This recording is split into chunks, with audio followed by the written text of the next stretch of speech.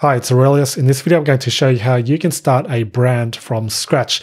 So if you've been itching to get that idea of yours, that product idea, it's like one thing that you've always wanted to do, but aren't really familiar with the steps on how to proceed, how to execute it, then this video is for you because I'm going to walk you through some of the most important steps you should go through.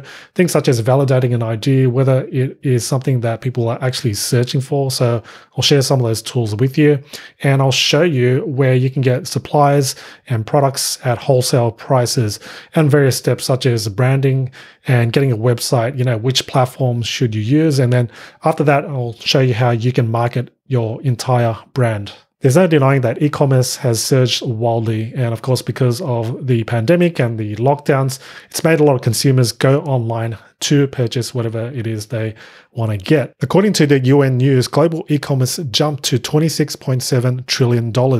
And check out these stats. The retail e-commerce sales worldwide, it's only growing more and more. And obviously these future ones are just predictions, but you can see where it's going. So it's obvious that e-commerce will grow more and more, and now is the best time if you've ever wanted to start an online business. Okay, now that you know why you should start an online business, the first step that you want to take is to research your idea, that idea that you've always wanted to put out. The first tool you're going to want to use to research on your product idea is to use Google's own Keyword Planner tool. Here I am in the tool. To get here, all you need to do is make sure you have a Google account. Once you do, go to ads.google.com. Once you've signed up, go to Tools and Settings, then to the Keyword Planner. Next, click on Discover New Keywords, and then enter your product idea.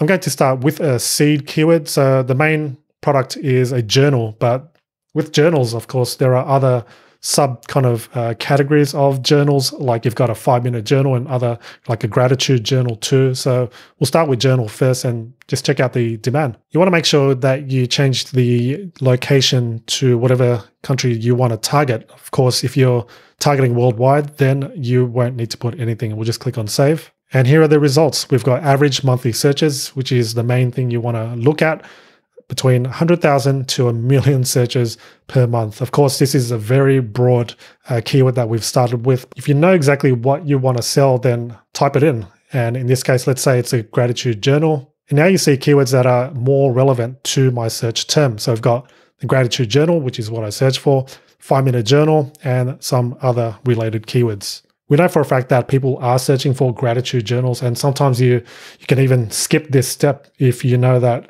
people are buying gratitude journals and whatnot. But by using Google's Keyword Planner tool, you get an idea at least of how many people are searching for it on Google. Some other strategies in terms of whether a product is in demand or not is to simply be aware. What are people talking about on social media? You can also run some surveys and get some feedback from communities directly related to whatever product that you're trying to sell. Ask them, is this a product that you would buy?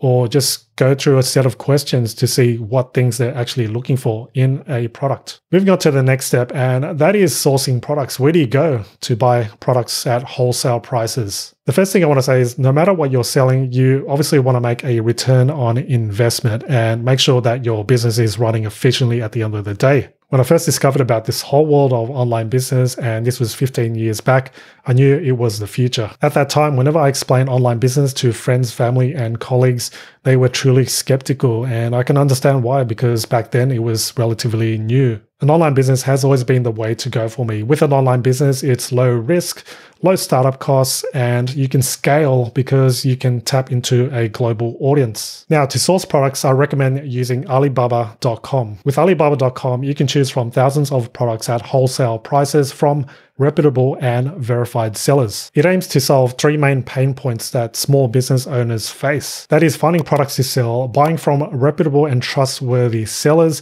and handling the logistics, the fulfillment of those products. Simply put, with Alibaba.com, you spend less, sell more, that's business. Right now is actually the best time to stock up on inventory ahead of the holidays, as Alibaba.com has its Super September running from September 1st to September 30th. Here I am on Alibaba.com. It's the biggest annual promotion that they offer, as far as I know, with the highest discounts of up to 40% off. And by the way, if you look in the description box below, I've provided a link to Alibaba.com's Super September event. There's also shipping discounts and on-time delivery, so making sure that the products arrive in a timely manner. Now here's what to do. You take your product idea and search it on Alibaba.com. So here's the search bar.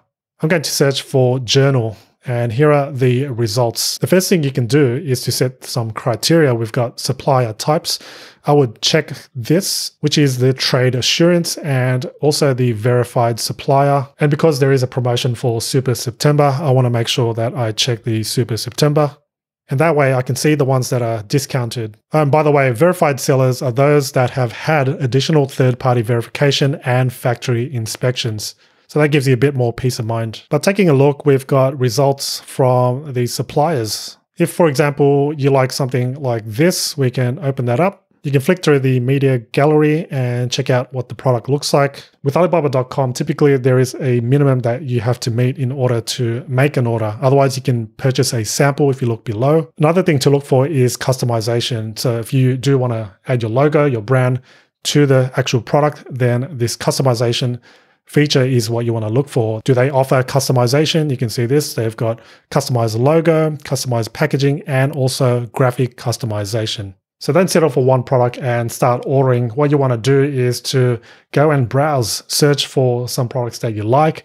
And then what you do next is to contact the supplier. You want to get to know them, communicate, and build a relationship first and see how their customer support is, for instance. Another thing you may want to discuss is a customization of the product, perhaps even setting a minimum amount. If the minimum shows that 100 or 200 is the minimum, perhaps negotiate and see if you can do 50 instead. So that's where the communication comes in. In addition, you also want to discuss on logistics and fulfillment, talk about the company that they'll be using to handle all that. One thing you may also want to look into is drop shipping, where you don't need to buy stock and inventory. Instead, you have the supplier fulfill the orders on your behalf. And this year, Alibaba.com's got discounted rates up to 40% off on their newly launched dropshipping service and DDP solutions. Here's a dropshipping page where you can search for the products or browse through the products. You can browse and let's say products under US $10. We can click on, let's say, smart bands, and then click on this smart band right here.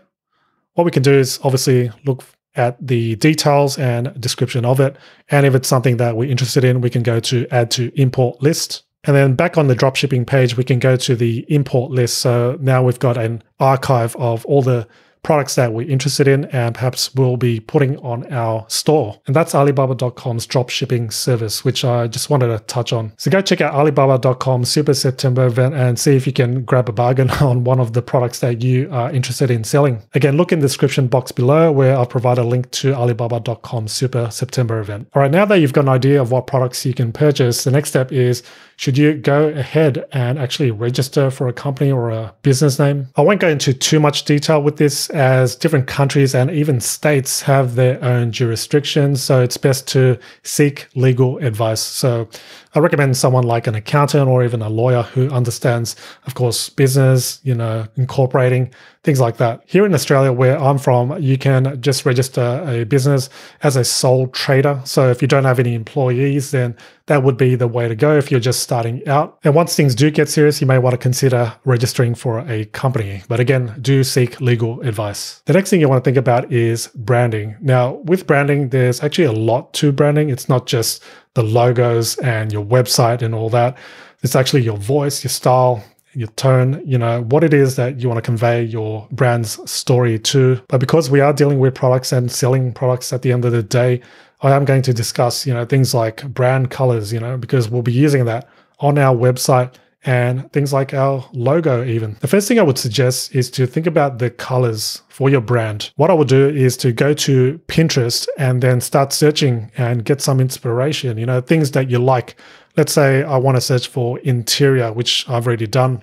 I've searched for interior, found this specific image. I like the colors and style of this. So what I'm going to do is Now go to Canva. If you don't have Canva, look in the description box below where I provided a 30-day trial of Canva Pro. Once you're in Canva, just create a blank canvas. So create a design, and what we're going to do is do a custom design of, let's say, 5,000 by 5,000 pixels, giving us more than enough room to now copy and paste the image that we just found. The one I found was this, so I'll right click and now I'll go and copy image. And from here, I'll just paste it in. The great thing about Canva is that it'll create a color palette for you. So with this image here, the way to get the color palette is to go and do something like add a heading or text. So I'll click text, click on heading, and you may not be able to see this, but it's right here. It doesn't quite matter because what I'm going to do now is select that, and then I'll go and hit the color, text color icon right here. And just like that, I've got the color palette, and this can essentially be my brand colors. We've got this gray and pretty much black here, darker gray, green, and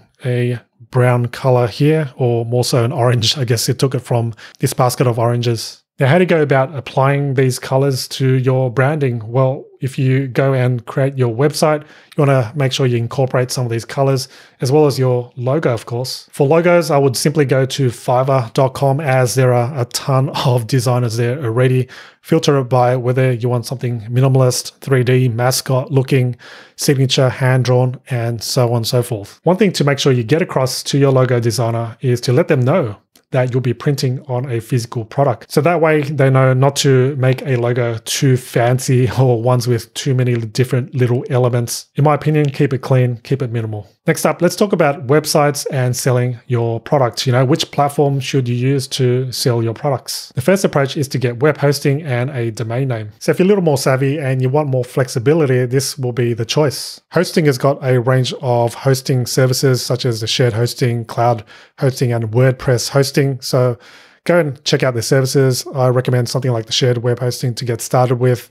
Their premium shared hosting offers 100 websites, so that's a great way to start if you plan on hosting more than one website, and also offering a free domain name. In addition, hosting has got one-click installation of WordPress, so that way you can get started with your WordPress site right away and then install whatever necessary plugins you need. The main WordPress plugin that you want to make sure you use is called WooCommerce.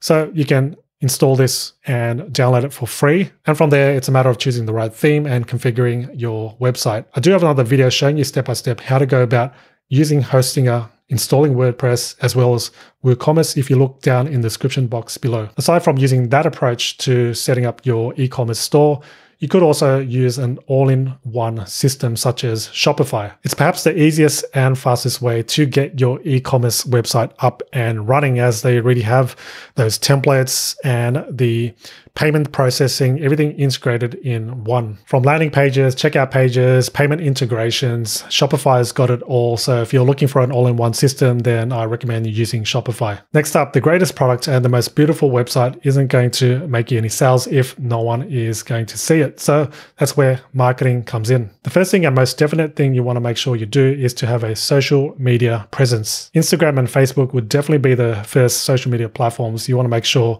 your business is on. The reason why is because that will open up to doing paid ads through Instagram and Facebook ads. With Facebook and Instagram ads, you really can go deep in terms of the demographics, geographical location, and psychographics of your audience. So you're not wasting any money and you're only putting in money to those who would be interested in your product. That's paid ads. What you also want to make sure you do is do some organic content marketing. So share some valuable tips, some content online on Instagram, on Facebook, or other social media platforms where your audience is spending their time. I've got several videos on how to market and promote your business and products, so look in the description box below for them. All right, that pretty much sums up this video.